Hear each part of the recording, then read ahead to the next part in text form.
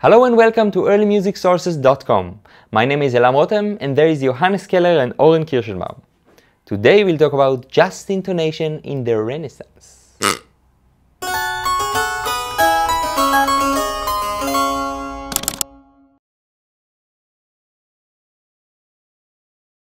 When we play early music, we have some idea of which temperaments we should use according to the different styles.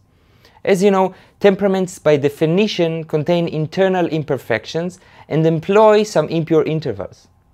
However, temperaments are only necessary for systems that have fixed pitches, or almost fixed pitches. But what about a cappella singing? Theoretically, one could be completely free of temperaments and use only pure intervals, just intonation if you wish. In this episode, we will check if such a thing is possible in the context of Renaissance polyphony and try to understand what our old colleagues from the 16th century might have done about it. The idea of singing a cappella music using only perfect intervals was probably there from the beginning. Zarlino presented it as the natural way things must go. This is as opposed to artificially trying to sing in a certain temperament. However, this natural way that he talks about is apparently not so clear and not so natural. Already in Zarlino's time some criticism arose, mainly advocating that when using only pure intervals in polyphony, the pitch would change along the performance. Since then, and until today, many have criticized the idea, but many others nevertheless try to find ways to understand both theoretically and practically how such a thing might work. Trying to be free of temperaments and have all the intervals pure, one quickly ends up with questions and problems. Let's try to experiment a bit with pure intervals, to get the feeling for it and to understand its difficulties.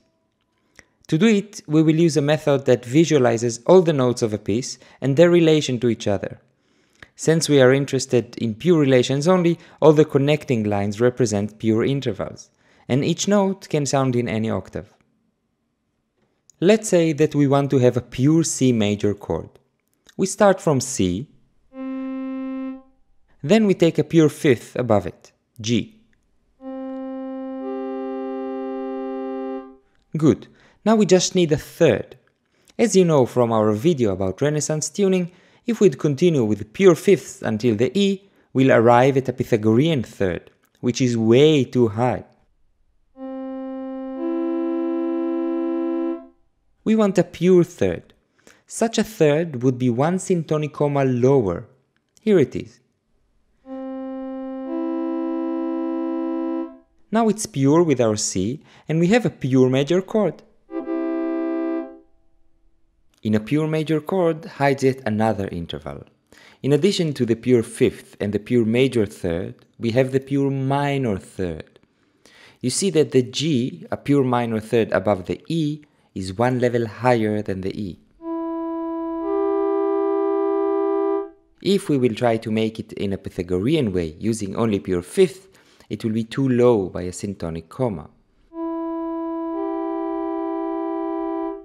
Therefore, if we'd want a pure minor third, we'll have to look for it one comma level higher. So, if we'd like to have now a C minor chord, we'd have to get our E flat one comma higher, here.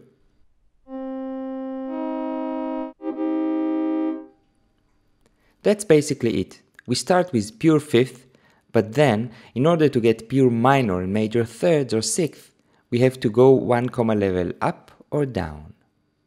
Theoretically, it seems like a nice plan, but when applying it on real music, there are several problems.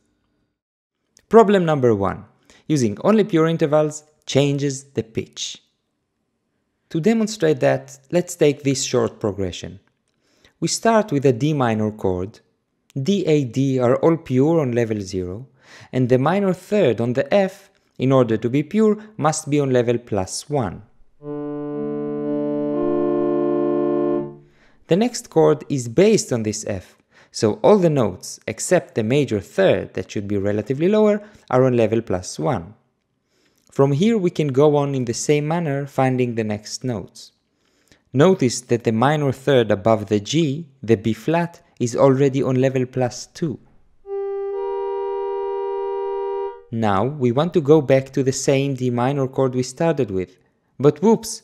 Using exclusively pure intervals, we arrived 1 comma higher than where we started. Let's listen.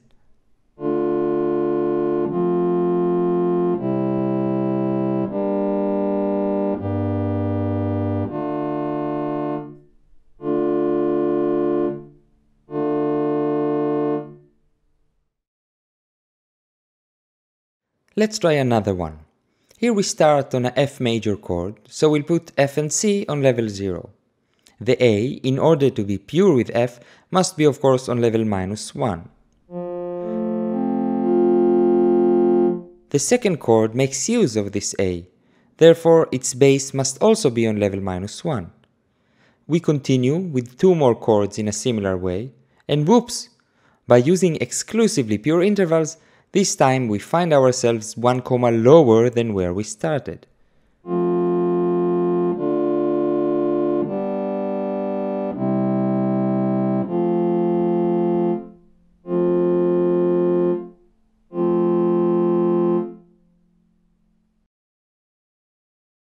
The migration of pitch may be in some cases a small problem, but in others a big one. If a small section turns out to migrate down 1 comma, as it is rather common, and this section is repeated, like in a strophic song for example, the pitch migration would be highly noticeable. Check the footnote for some examples. Problem number 2.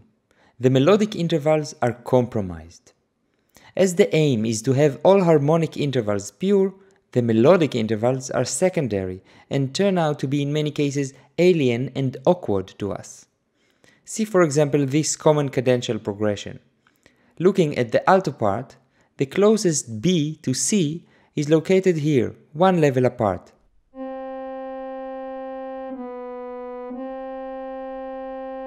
This is the usual size of a diatonic semitone. However, if we consider the other intervals in this example, the semitone is forced to be stretched by 1 more comma in order to be pure with the D.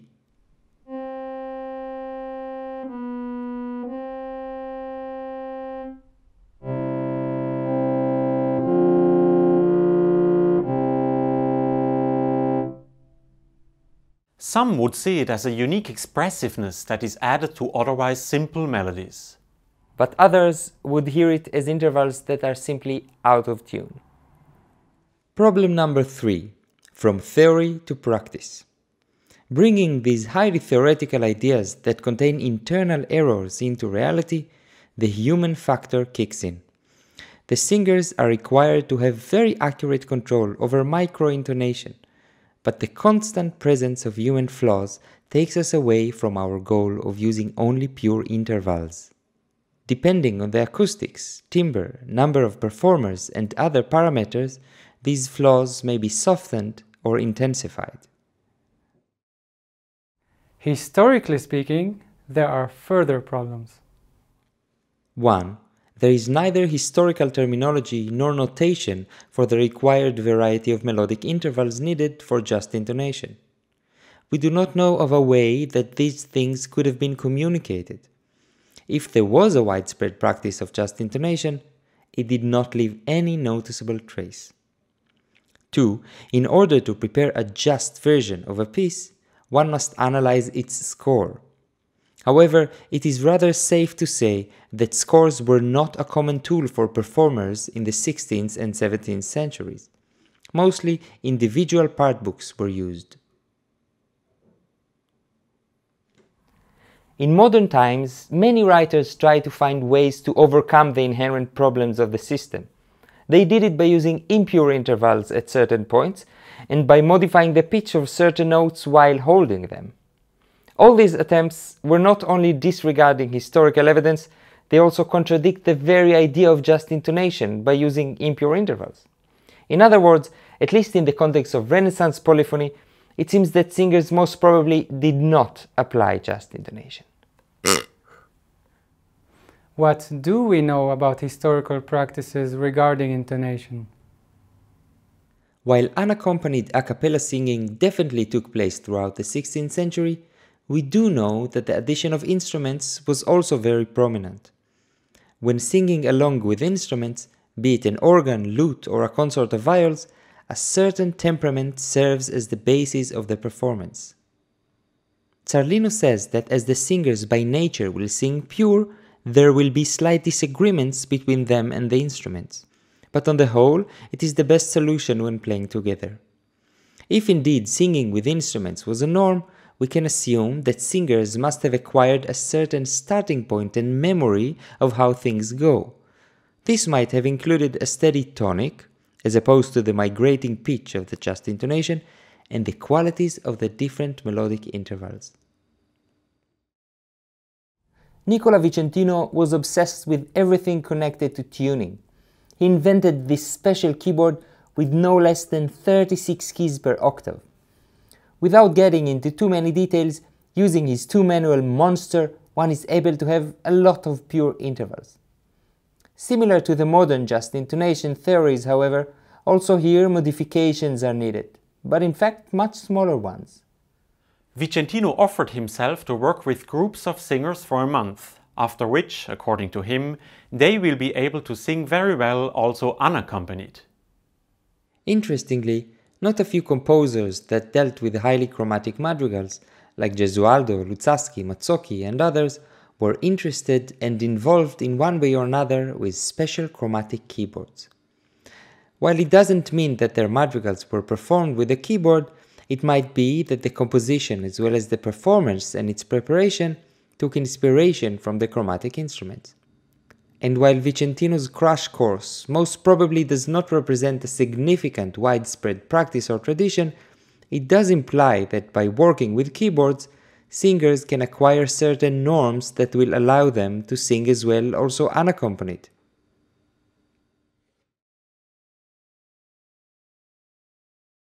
Historically, while there is no evidence that singers were singing in certain temperaments, there is also no evidence that they tried to sing in any kind of just intonation system. Similar to the field of temperaments, most of the evidence comes from the purely theoretical writings that have very little to do with practice.